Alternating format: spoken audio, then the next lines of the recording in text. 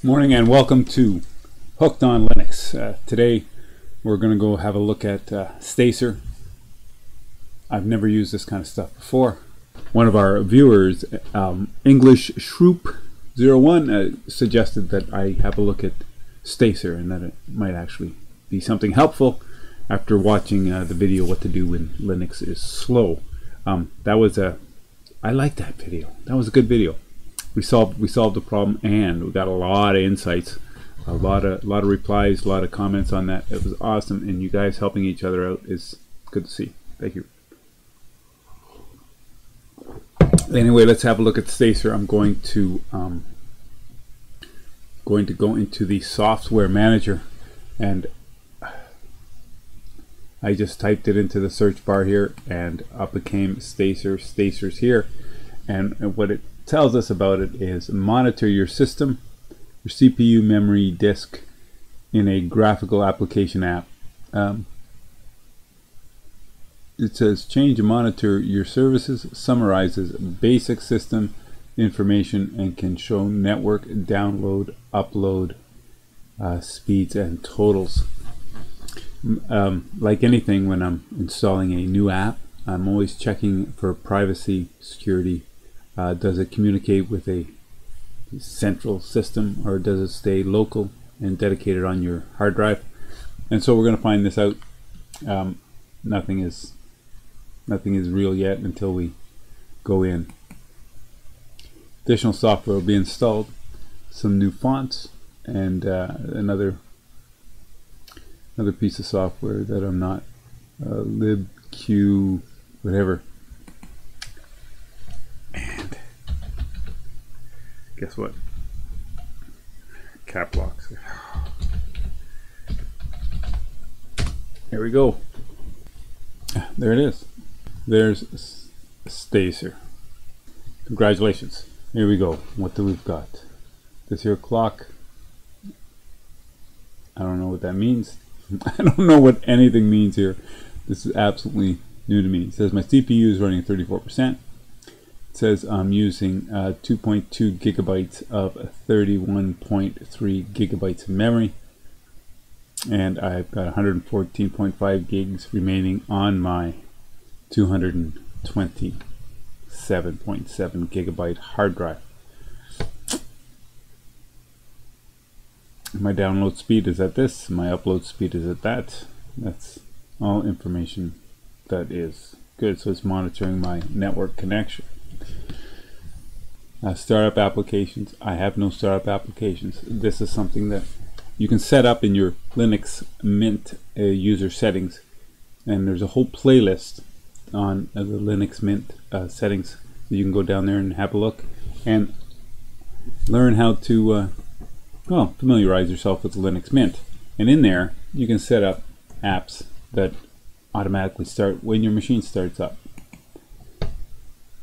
This is the system cleaner. It cleans package caches, crash reports, application logs, application caches, trash, and select all. So I have no idea. Services. Click on services. Wow. Wow. See, I'm not a computer guy. Half of this I don't even know what it means. So I'm not quite sure what these things are. Okay, what's the next one going to say to us? Processes. So these are all the processes that are running. Alternatively, you can go on your, I'm running a thing called a system monitor. It's right here, monitor, and it shows you all your processes. Same. So this is all the same thing, and it's here. It tells you the user, CPU usage, the process. That's it, just the process. All processes are just the processes that are running. Processes that are running shows up here. And resources, file systems, all that thing. So all my resources that I'm seeing here, we saw there. Okay, got that. CPU, memory, disk, network, and so everything's here. The file systems are there, that's our disks. Processes are here under processes. So it's not that you're getting to look at something completely new, it's something that's already there in your system. If you don't know what to do with this information, then it doesn't matter how you look at it. What's the next one here? Uninstaller. So uninstaller is wow. So if I want to get rid of some of these things, you know, there is something I want to get rid of, and I think I'm going to use this tool to do it. I created a video a little while back about moving your favorites from Chrome to Chromium. So now I want to get rid of Google Chrome. Google Chrome. I'm going to install that, uninstall that, and while I'm at it, I'm going to uninstall Firefox, because I've been using Brave since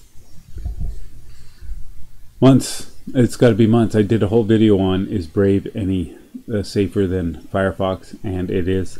I'm happy with what Brave is delivering for me, and so because of that, I'm ready and I'm done with Firefox, so I can uninstall them, and I'm going to uninstall these three just like that. Bang. It's going to ask for my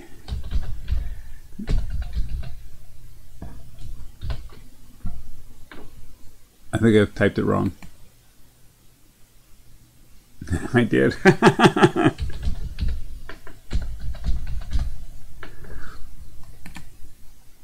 Okay, and we're going to uninstall those two, so it's already come in handy. However, you can install that right from your, I'm gonna have to show it to you now. You can uninstall it right from here by going on Internet, choosing whatever it is you wanted to.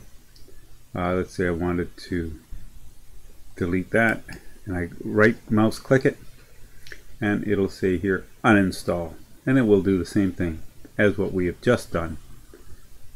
Okay, and so that's the uninstaller. That's all right. This is resources. We can see this on their other tab as well. And then here we have APT repository manager. So all these APT repository managers, it's all here in your software manager within the settings here. See right here, it goes there, and it says software sources, and preferences, and all that stuff. So that's all accessible on your computer. So this is a great package because it puts all of these things together in one convenient place to go and look and see how your system is performing. And hopefully this says preferences, settings, and there's settings. So we can play around with the language. I don't care. Disks, there's a whole bunch. Auto start, Stacer, no. And so after all that, am I going to use this? I might. Let me put it on my system, and I don't understand how it generates any kind of help. I don't understand if it's going to help me solve any problems. Well, I'm going to clean the crash reports and see what happens there, because that's the one that I'm least likely to miss. Okay. There's no crash reports. Let's go back. Let's clean my trash. 73.1 gigabytes. I'm going to clean that. Package caches. So I don't know what this means. There's 10 package caches using 110.9 megabytes.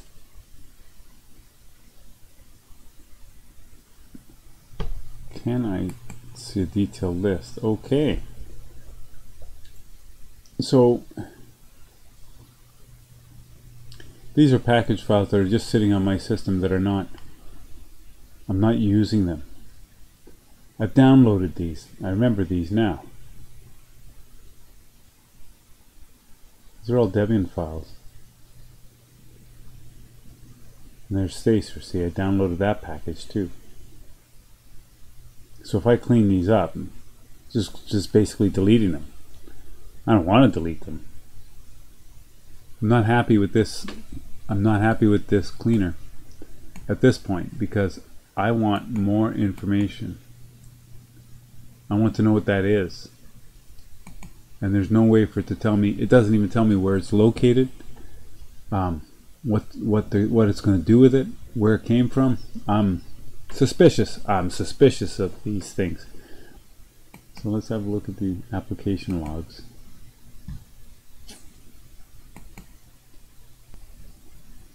I'm free me up some space. Not a lot of space. Really, it doesn't use a lot of space. 267 megs. So I'm going to have to figure out what all this stuff is. I have no idea what this is. Application logs, application caches. Let's see what's in there. 29 application caches. Let's see what's there. Cinnamon, Chromium. It's a Google Chrome. Yeah, I'm not using Google Chrome anymore, so that can go. So my understanding of what a cache is a storage place. It's like, you know, just a little place that we store stuff, data, information, that kind of stuff. And so when I'm looking at this, these are pieces of software that have stored some information. How it uses it, we don't know yet. Don't know anything.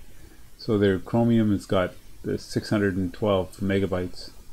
Cinnamon has collected 4.6. There's GIMP. GIMP hasn't collected anything. That's why I like GIMP. It doesn't care. The calculator, 1.5 kilobytes. It remembers, that's your history. It remembers your history, right? Things of that nature. So Google Chrome is going to get clean. We're going to wipe that out of there. What else is out here? Hypnotics has remembered a few things, like what I've watched. KDN Live, it's going to it remembers your settings. If you don't want to lose your settings, right? Because I'm sure. Like MPV, it remembers how you like to watch your videos, right? There's Mozilla that's still using some Mozilla stuff, Mint install stuff, and that's what all these caches are, right? So I can clear the. I'm going to clear the cache for Google Chrome, right there, and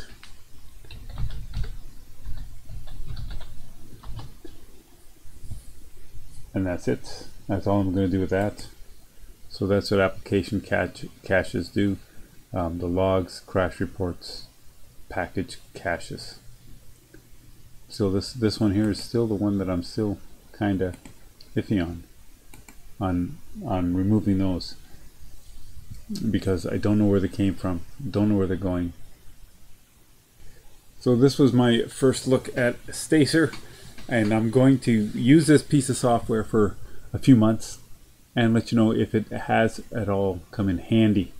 If you're like me and you're just a simple computer user, then you're not going to get a whole lot out of Stacer, because navigating your way through it with a basic understanding of it is the biggest challenge. I really don't know what these things are meaning, and I am loath to delete, remove, and clean stuff that I don't know where it's coming from.